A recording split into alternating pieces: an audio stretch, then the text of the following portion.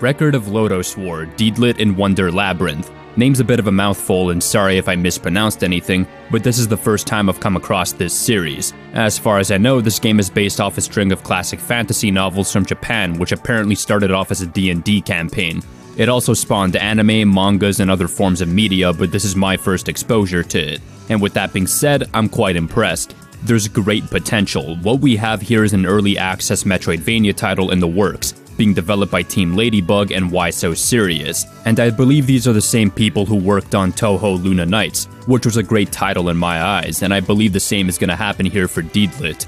But more has to be done, of course. At the moment, the game is pretty light on content. You can probably finish it in like 40 minutes. So yeah, quite short at the moment, but I think an awesome job has been done so far. It seems to hit the notes I look for in a Metroidvania game, or most games for that part. For one, the presentation is great. I got huge Symphony of the Night vibes from it.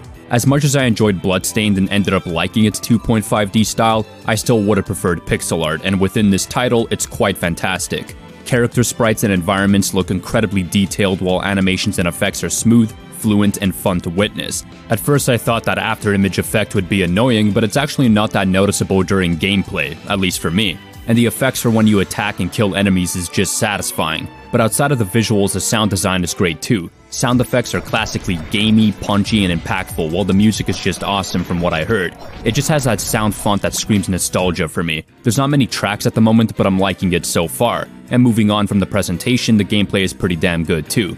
You take the role of Deedlit, who wakes up inside a mysterious and unknown location. You have a small portion of a map to venture through, and I was surprised to see a good sense of visual distinction and variety in structure, as well as enemy types. I was mainly surprised because I saw all this in a span of 40 minutes. You'll be fending off goblins, imps, gargoyles, lizardmen, and more. And speaking of fighting these enemies, it's pretty well done. If you've played through Symphony of the Night, it's sort of the same ordeal, but it actually feels a bit more mobile and versatile. For one, you can actually attack while backstepping or while moving forward without stopping in place, at least with all the weapons I tried out. You can also attack in multiple directions, whether it be straight ahead, upwards, diagonally, or downwards with any weapon by the looks of it. The weapons also vary by their attack type, speed, and damage, and outside of melee weapons you also have a bow for ranged attacks, but they're mainly used for these small puzzles. They won't really stump you, but it's a matter of finding the right angle to deflect the arrow to properly progress further. It's pretty cool.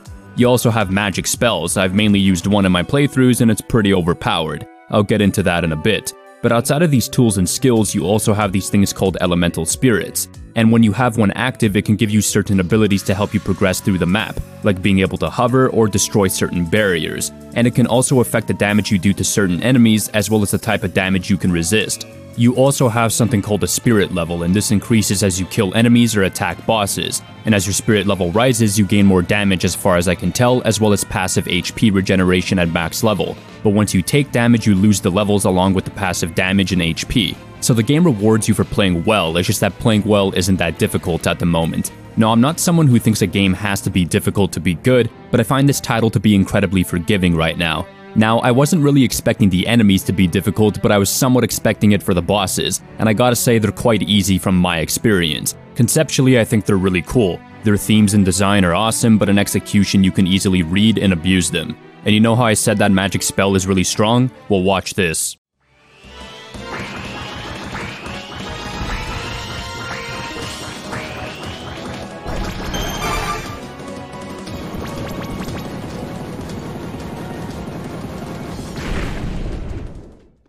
So yeah, at the moment the bosses are especially easy. Now it could just be because they're the first bosses of the game, but I still think they should be boosted a bit in difficulty, and that magic spell needs to be rebalanced. Maybe try lowering the damage or raising the cost. But other than this, the game is pretty damn good so far. I can't really speak on the map structure and interconnectivity at the moment because it's so early in development, but I'm impressed overall. The visuals are great, the sound design is cool, combat and movement feels good, there's a sense of variety, and the game has some interesting systems. Bosses need a bit of work and a certain spell needs rebalancing, but to conclude, I think this game is shaping up to be something great, despite how short it is at the moment. Although I'd understand waiting out for more content considering the price with its lack of replayability. Anyhow, thanks for watching, and I hope you enjoyed. Peace.